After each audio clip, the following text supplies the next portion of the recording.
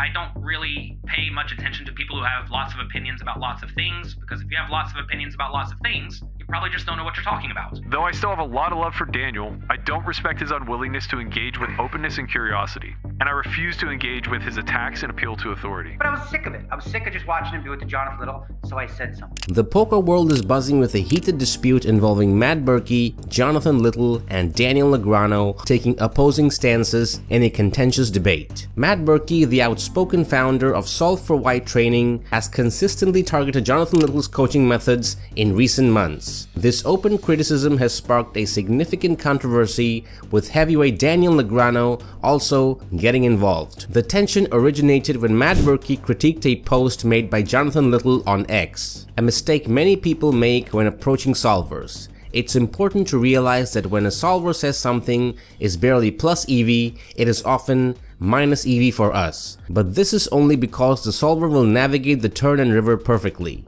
A human cannot replicate this, and therefore the value of calling goes way down. Berkey replied, stating that anyone who agrees with Jonathan is welcome to join any game he is participating in, along with a 3% reimbursement on incurred losses. Negreanu stepped in to defend Jonathan Little and said Berkey should have treated Little with respect and built a bridge that could help his own business flourish, since Jonathan is incredibly successful in the coaching space. In contrast, Berkey consistently belittles and criticizes Jonathan. While major trading sites attract accomplished professionals, Jonathan has enlisted high-stakes experts for his content, building a successful business. Berkey, on the other hand, lacks comparable achievements and exhibits evident jealousy. Berkey's continuous mocking is unwarranted, and he lacks the credentials to claim authority on poker coaching quality. Negreanu also targeted Berkey's close friend and podcast co-host Landon Tice. Negreanu advised Tice to receive coaching from other professionals, urging him to break free of the handcuffs of Berkey's influence. In a specific tweet, Negreanu mentioned high-profile coaches like Alex Foxen and Chance Cornuth. Berkey soon intervened, saying that what began as a needle has turned into Daniel painting him as some devil-faced bully. Berkey countered by stating he never attacks the character and merely disagrees with Little's messaging. He dismissed Negreanu's comments as bruised ego lashing out, further intensifying the feud. Right after Negreanu posted his critical tweet, the poker community started choosing sides. Patrick Leonard stepped in to support Berkey, describing the hate directed at Berkey as strange. In a brief video addressing the conflict, Leonard stated that he doesn't view his fellow poker professional as a bully. Well, I wouldn't class this as bullying. Jonathan Little posted on Twitter something for engagement. He posted a pretty controversial thing which he knows is going to get traction both ways, but it's going to work out for him because he's going to get lots of views, going to get lots of traction. It's about Negreanu, all of this kind of stuff, and he's going to get more views, and more people are going to sign up to his training site because of it. Because it's such a topical thing, and because it got lots of engagement, because it was controversial and I guess wrong in some ways, Berkey has a poker podcast which he talks about poker every day, poker Twitter every day, which is a main driving force of engagement in poker. And he's like, oh, did you see his Jonathan Little hand? I completely disagree. I think Negreanu should have done this. Of course, Berkey is maybe using Negreanu and Jonathan Little for engagement, but Jonathan Little's also using Negreanu and Berkey for engagement. He knows people are going to comment on this kind of stuff. I replied to Jonathan Little. I replied, yeah, I think you're completely wrong because X, Y, and Z.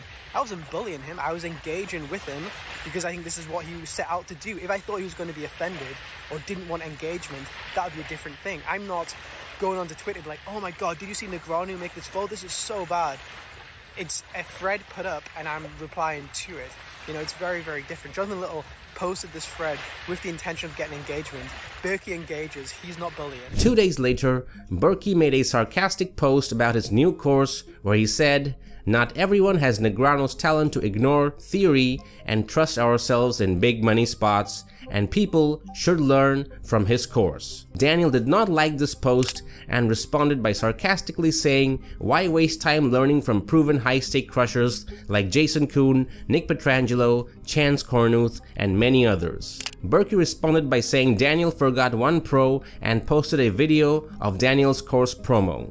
Negreanu just responded by posting his Hendon Mob results. Berkey replied with the Hendon Mob results of Justin Bonomo. The war of words was far from over, with Berkey turning on D-Negs and accusing him of having a go at multiple people and using his platform to punch down and smash anyone who rubs the great Kid Poker the wrong way. He went on to describe Negreanu as a phony, criticizing him for not addressing community issues such as the GG Poker superuser scam and security concerns. He compared Negreanu to a more likable version of Doug Polk, who at least does not attempt to hide who he actually is. The public clash escalated, pulling in respectable figures like Phil Galfond, who brought a much-needed comic relief. What started off as a serious critique ended in a funny plug for Phil Galfond's own coaching site, Run It Once. He continued by saying for the next 24 hours only, you can save an additional $200, a total of 50% savings on 1 year of Run It Once Elite with the discount code that I just created,